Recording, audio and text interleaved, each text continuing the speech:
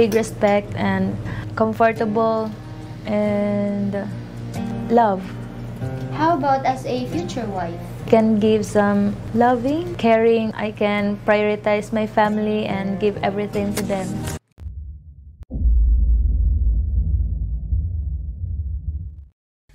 What up, it's your boy, the Solo Traveler ORD, back with another video review.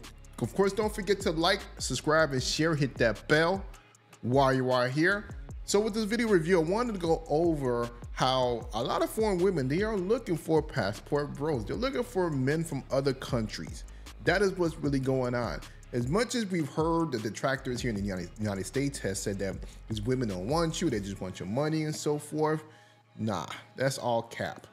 You know, because we already know that there are women that are out there that, you know, they are gringo hunters that are looking for men. But of course, it's very easy to spot those women. It's the same thing that goes on in the States. The States have them as well. You guys act like they're only outside the United States, but there is more gringo hunters or women that are looking to, you know, for a come up in the United States than there are outside the United States that are actually looking for foreign men, you know, or American men, so per se. Because a lot of women in these other countries are not going to be able to be in the presence of a lot of Americans. So of course, a lot of them will not have a chance to be able to get with an American man. But if it comes down to women in the United States, well, hey, we all know they're very hypergamous, and the fact is that they're looking for the man with the most money. In so many words. So let's go ahead and jump into these videos and see what's up or what's going on with foreign women searching for American men, passport bros.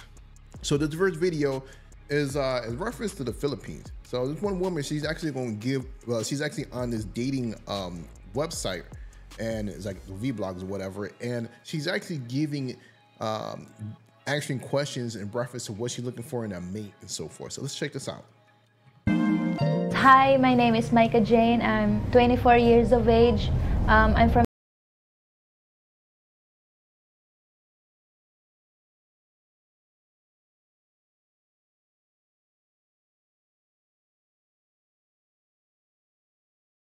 and also loving, caring to my siblings or to other people. I'm a giver and I'm a God-fearing. My hobbies are playing volleyball, cooking, go to the beach with my family, and also singing at the karaoke. You see what's up with her, with the things that she like to do? It's very easy. She's very easygoing. This is kind of what you expect outside the United States. A woman that's very easygoing, and she will expect the same thing from you. She don't have these high expectations of what you should be bringing to her and so forth. And the first question says, do you have children? No, I don't have. But are you open to the possibility of having children in the future? Yes, of course. I would love to. Like how many? I think 2 to 3 children. Why did you join the Foreign Affairs? The question.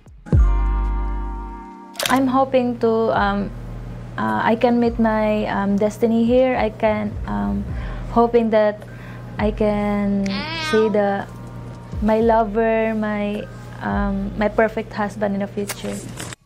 You see, women in other countries, they still believe in, you know, finding that love to build together, to have a family with for a long period of time. You know, we know that how it is in the States, that most marriages, most relationships are short term. They're only for, let's say, 3 to 5 years. And after that, that's when, you know, women just ready to leave. Next question. Why do you prefer foreign men? I want to experience a different, you know, a different person, like from far, like from the US, Australia, and like that. What are the qualities that you are looking for in a foreign man? Being gentleman, from being sensitive to everything that, you know, there's such a loving person like that. Interesting, she did not say a Pookie or Ray Ray. She did not say she's looking for a man that's over 6 feet tall, who makes 6 figures with a 6-pack. She did not go over the 3 6s. She's basically looking for a good man, down to earth, basically what most women in the United States will call a square. And they're fine with that. They don't need no bad boy because they've already seen that. A lot of these women have actually seen that in their neighborhoods and so forth, and they've stayed away from those men. I'm sure there are a good amount of women that actually have deal with them, but a lot of them don't end up having kids with them. Or you may find the one that do, but of course we stay away from those women. You want to make sure you get with women who are childless and are looking to settle down and have a family. Next question, can you describe your perfect man? My perfect man, I want that's much taller than me, and you know, I love Joker because I am a happy person, and I want everything to him like for what I have.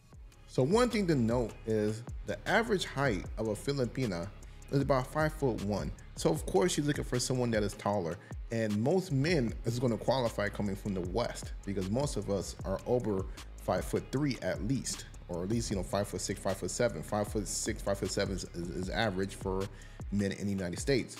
So when she says much taller, it's not like she's saying over 6 feet tall. She's just saying someone that's just taller than her. Now the next question is, as a wife, what can you offer in a relationship? Big respect and comfortable and love. How about as a future wife? Can give some loving, caring. I can prioritize my family and give everything to them. The first thing she says, respect. That is what men love. We like that off the top. You know what I mean? If you're gonna respect me as a man, you're gonna respect the house that we have. That's what makes us happy. So already out the gate, she knows what men are looking for. And then she said that she want to dedicate her time to her family. Her family is very important. So the thing about it is most women in most of the westernized countries, they don't care about family. For them, they care about getting the bag. They care about their career. That comes first, and then comes family. And then when they make a family, they're going back to their career because they believe that their career is what makes them of a part or makes them of value. And we know that that is not true. Men do not look at a woman's career as value to the woman, but of what she can bring to the table as far as the family aspect. That's the most important thing. And that's what's twisted in the West. Next question is, how do you feel dating someone with a handicap? It's a good question. It's okay. I can help him everything his needs. I'll be there for him. Oh man, she said it doesn't matter. She's gonna take care of him. She is selfless. A lot of these women are selfless, especially in the Philippines. Next question. How about dating someone with grown-up children? It's okay too. It depends on his children if they accept me also. No, because I believe that age doesn't matter. Do you have age preference? No. So there you go. Because that's how it is. That's how women think about men. In these other countries, these women is not about what men can do for them. It's about them building a life with a man and creating a family. And this is an actual lost art in the West. We have become to be very individuals that we only care about ourselves. And a lot of women have become to be very selfish and don't care about family. So it's very important for you guys to basically do your research and to see what is better for you. A woman in another country, or continue dealing with what's in the West, in the States, and knocking your head against the wall. Which one is better? So, well, hey, leave a comment below. Let me know what you guys think about this video. Don't forget to like, subscribe, and share. And I'm out.